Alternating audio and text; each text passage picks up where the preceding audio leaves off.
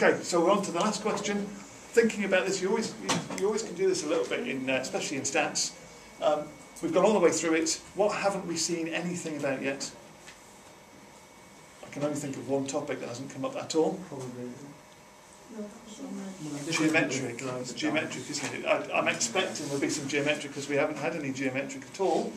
Anne, Bill, Chris and Deepak play a game with a fair cubical dice. A, B, C and D. See what they did there.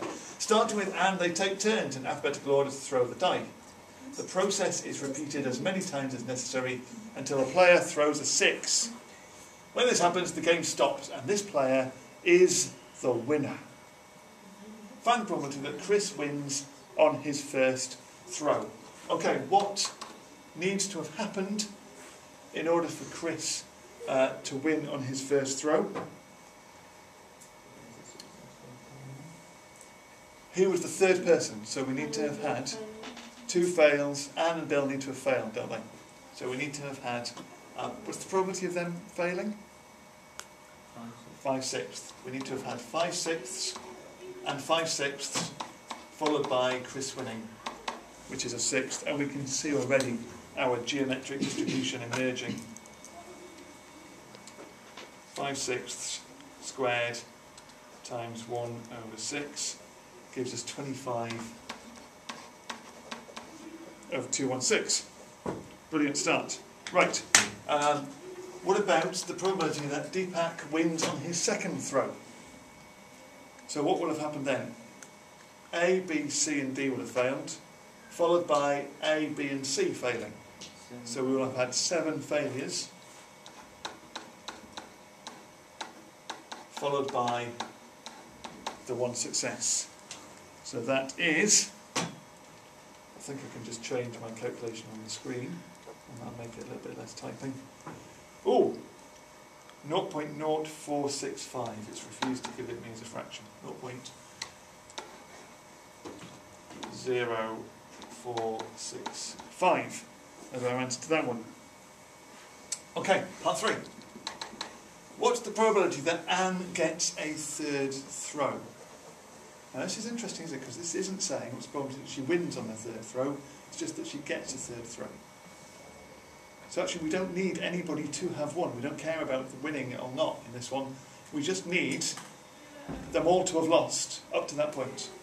So that needs to be A, B and C all having 1 throw unsuccessfully, followed by them all having a second throw unsuccessfully. That's 8 consecutive unsuccessful throws.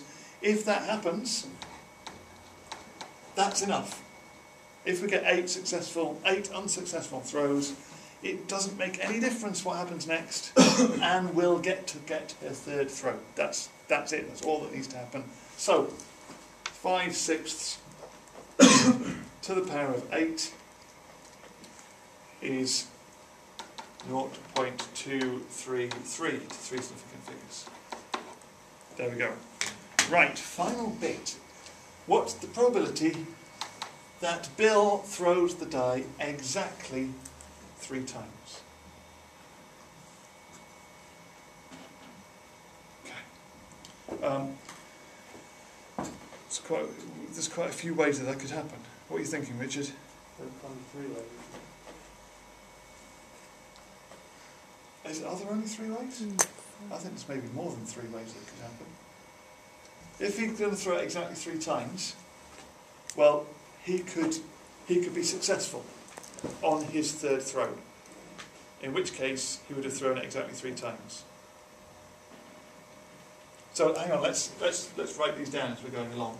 If he's successful on his third throw, then that is, what's that?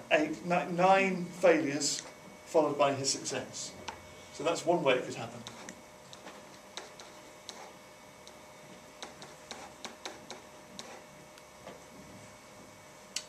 But it's not the only way it could happen.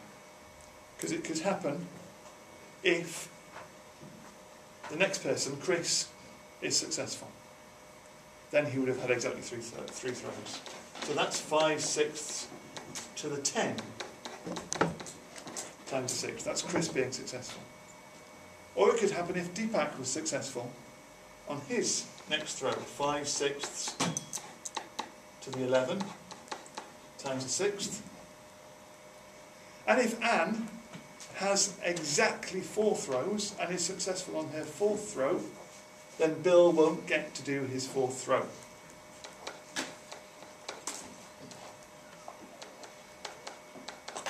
That's 5/6 of 12 times 1/6. However,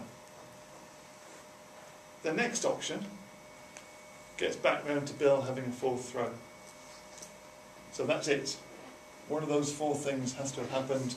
So we need to work out that total sum, which comes out as being, this is, again, some more irritating number crunching, isn't it? So it may take me a moment to get the old calculator up to speed. I think I'm going to just do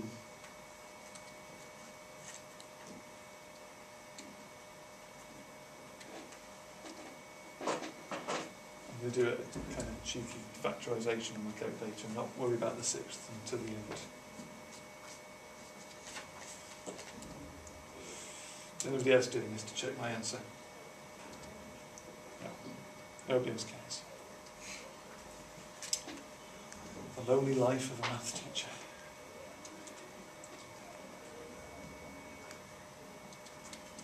And I get 0.1003428 to 0.100 to 3 significant figures. And I'm happy with that, because that's maths.